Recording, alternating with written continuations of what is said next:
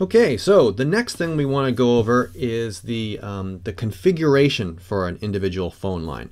Basically, what is the system going to do when an incoming text message or an incoming voice call comes through? Right now, this phone line, training demo line that we just created, is not configured, so the system wouldn't know what to do.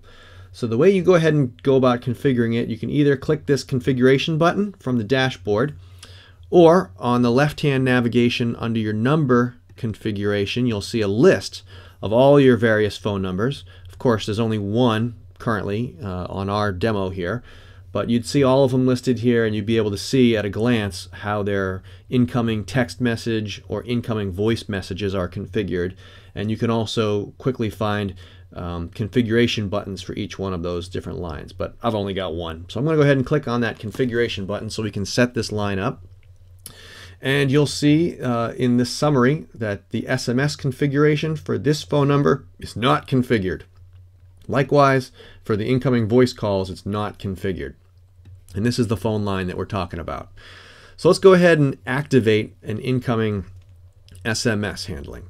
So probably the least interesting choice we've got, response type, is the no response type. And so that's when somebody sends a text message to your Twilio line, to this phone number up here, and you want the system to do nothing. You can optionally also have it send you an SMS notification to whatever phone number, actual cell phone number that you monitor, the one that's sitting in your pocket right now.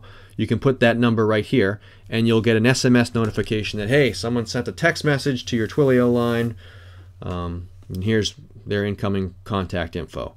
Likewise, you can do the same thing if you want to get an email notification. You just type in your own email address here, and whenever somebody text messaged this number, you would get a notification at this email that such a number sent you a message. But that actually isn't all that interesting. Let's see what else we got here.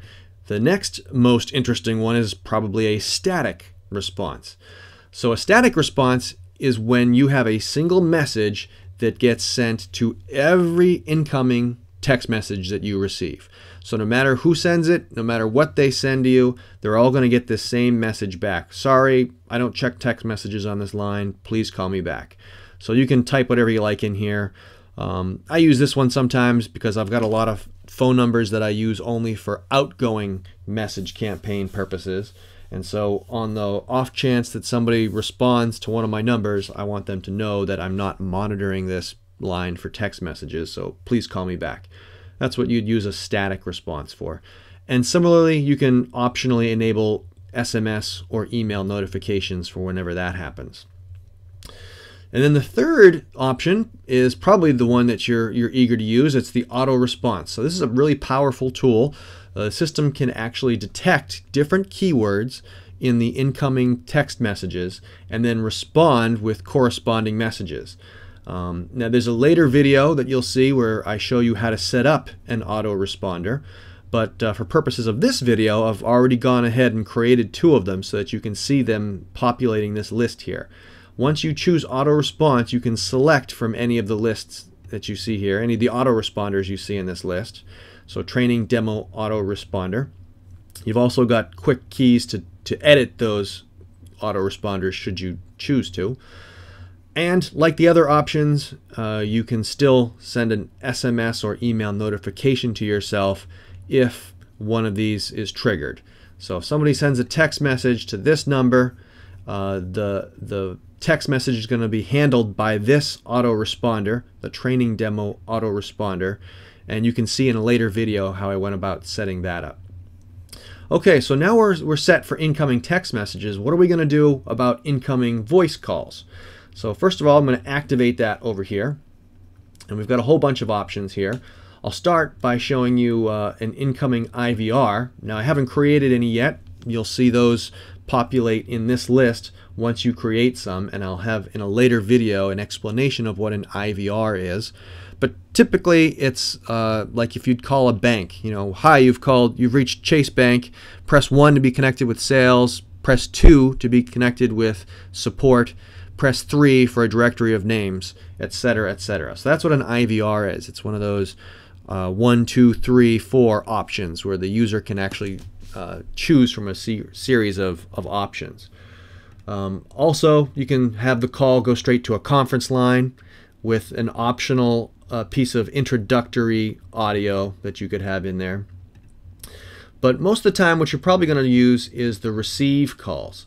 So an incoming phone call, a voice call to this Twilio line right here, the way I've got this screen currently configured, is going to come in, and you see these buttons up top for answer or hang up. An incoming call will actually ring your browser. You'll hear the jingle, and you can press the answer button, and then using your computer's microphone you could have a voice conversation with that incoming call right here in your browser. Or you could decline the call.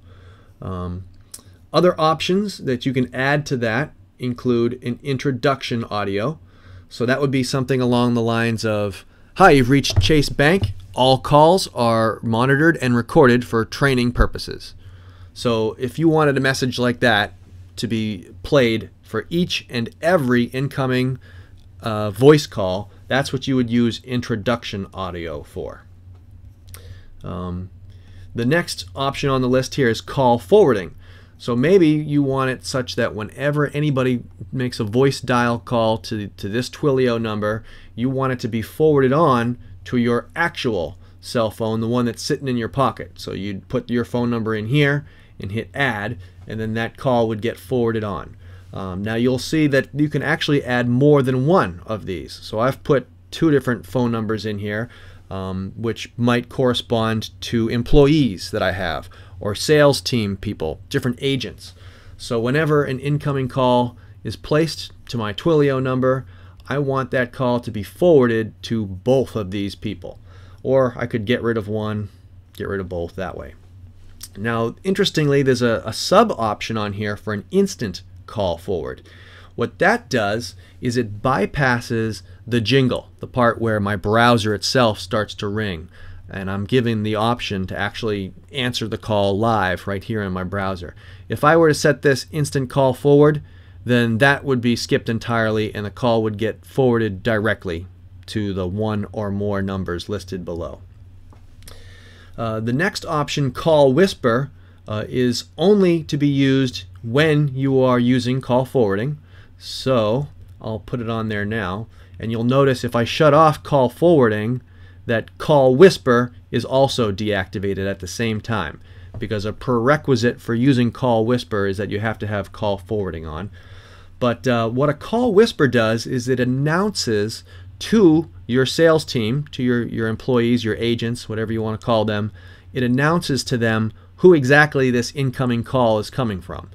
So if a user who is already in your contacts, already in your database, if like Mark Twainbot, for instance, if he were to dial your Twilio line and he would be forwarded on to these 2 agents, you could specify a text message that incoming call from, and you can use the merge fields, first name, last name, at company name, for instance. So now your 2 sales agents will get a voice, basically it's like an Alexa or Siri, a computer voice that says incoming call from, and then it will fill in these merge fields. It will pronounce it as best it can, Mark Twainbot at company name. So your agents now have a little bit of context, so when they are then connected with that incoming call, they can they can chat with the person a little bit more intelligently. That's what call whisper does. Voicemail message, you're probably familiar with that. That's sorry I missed your call right now, etc., etc. So I'm going to activate that and show you how that works. You can either upload a file with your audio message on it, or you can use right here in the software, you can record something. Hey, sorry I missed your call. I am eager to speak though, so please leave a quick message and I'll get back to you as soon as I can. Thanks. So there you can hear it. Hey, sorry I missed your call. I am eager. So that's what voicemail message that they'll hear, the greeting. And then another option, sub option that's built into the voicemail message is you can send them a courtesy text message, such as the one I've typed here. Thanks for leaving a voicemail. I'll listen to it and respond as soon as I'm free. So if someone were to dial your Twilio number and you don't answer, they're going to get forwarded to these two agents. The two agents are not going to hear a call whisper because I have it disabled at the moment, but they are going to hear your recorded voicemail greeting. Sorry, I can't answer the phone. And then a couple of seconds later, they're going to get a text message, this courtesy that you'll respond as quick as you can. So that's what voicemail message is. Now, what if you don't have that enabled, but you still want to be courteous to your missed callers? And that's what this last option is for, a missed call message. So a missed call message can look something like this. Sorry I missed your call. I'll get back to you as soon as I'm free. So now if someone were to dial your Twilio number and you're unable to answer the call, we don't have voicemail going, what would happen is when that call fails, they're going to get a text message sent to them. Sorry I missed your call. I'll get back to you as soon as I'm free. So it's basically a way of just being courteous, letting them know that, acknowledging that you missed their call and that you're going to get back to them. So those are our different options for an incoming call. We can handle it in any of the above ways.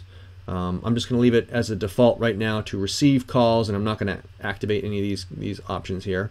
For my incoming text messages, you see I'm going to use this autoresponder. And now this number, the training demo line, is set to be used and will accurately handle our incoming text and voice messages.